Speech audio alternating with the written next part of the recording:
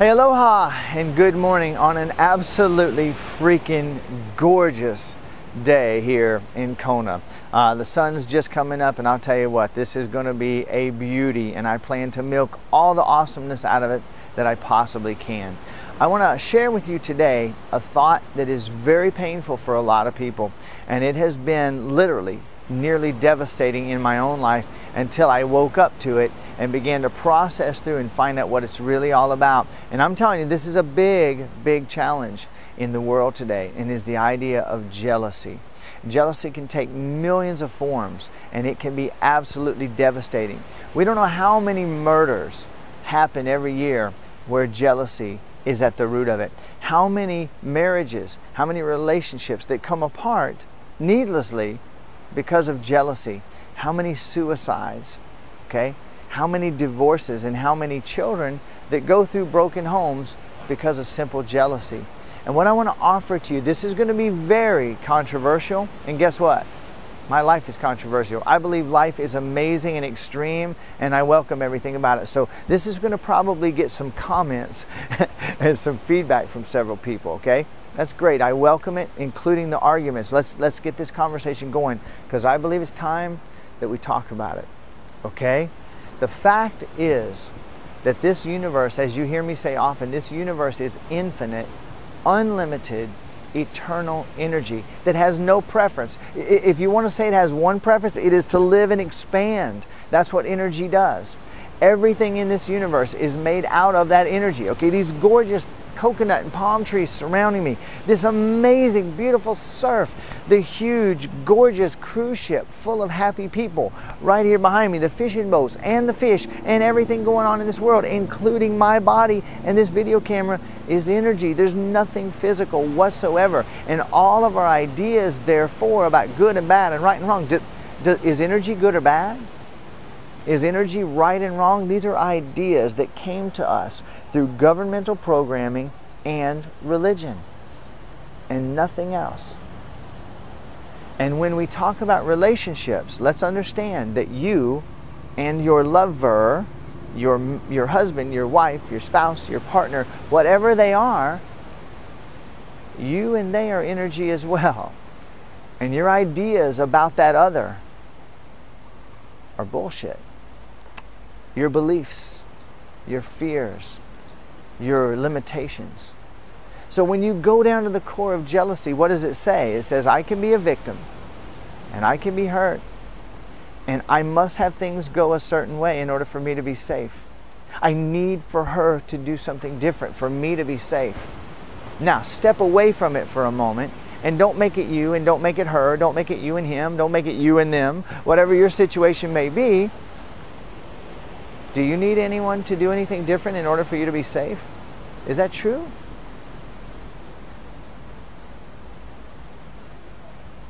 Of course not. So what if you could say, I release you to follow your bliss. And if it's being with me, and I want to as well, beautiful. I am going to be in my business. I'm going to be in my bliss. I'm going to be pursuing that which is right for me. And the day that I realize, wow, I'm not enjoying this anymore, I can come to you and I can communicate what I prefer. But if we prefer something different, wouldn't we be happier moving on? And this is where I'm going to be completely controversial with you. I believed all my life in marriage till death do us part. I didn't do worth a damn at it, but I believed it. Till death. Thank you for coming around the corner there, beautiful son. I welcome you too. Thank you. But I'm not attached. I don't need you to do anything specific for me.